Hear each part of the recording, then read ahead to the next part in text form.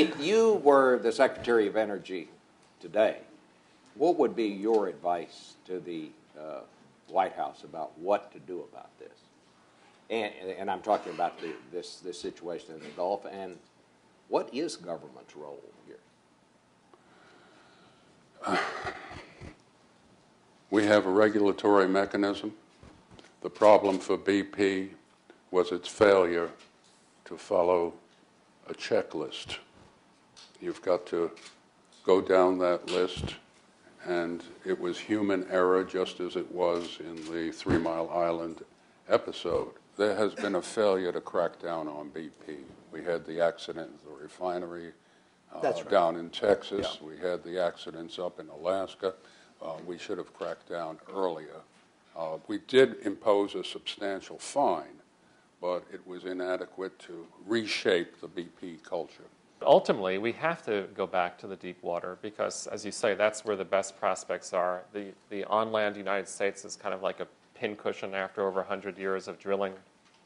2/3 of Exxon's exploration acreage is in deep water, whether it's in the Gulf of Mexico or other places around the world. An increasing portion of our domestic oil supplies come not only from the Gulf, but from the deep water portion of the Gulf. 30% of our supplies are from the Gulf, and 26% of those Gulf supplies are from deep water, and those numbers are growing bigger and bigger. So sooner or later, we're going to be back there, I think. The question is, how long will it take? How much more cost there will it be? What can we really come up with some guidelines to make this safer?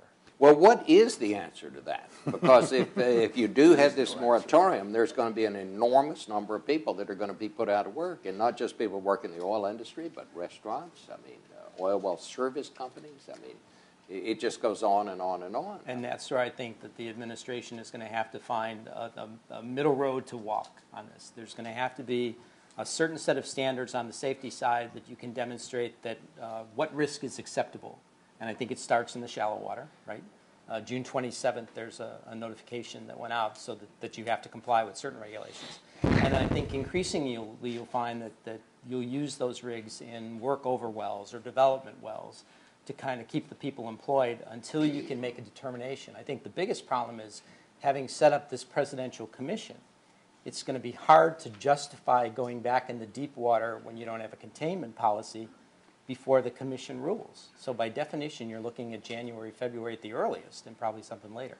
The trouble is, we're having great difficulty figuring out in this world society how to keep people accountable, whether it's in government, in big government, or whether it's in big corporations. And so the notion that we're into this negotiation, that we ought to be going by this nice, clean view, well, that's the private sector and this is the public sector, that just doesn't get it anymore. We haven't figured out the rules of the game as to where the pressures ought to be.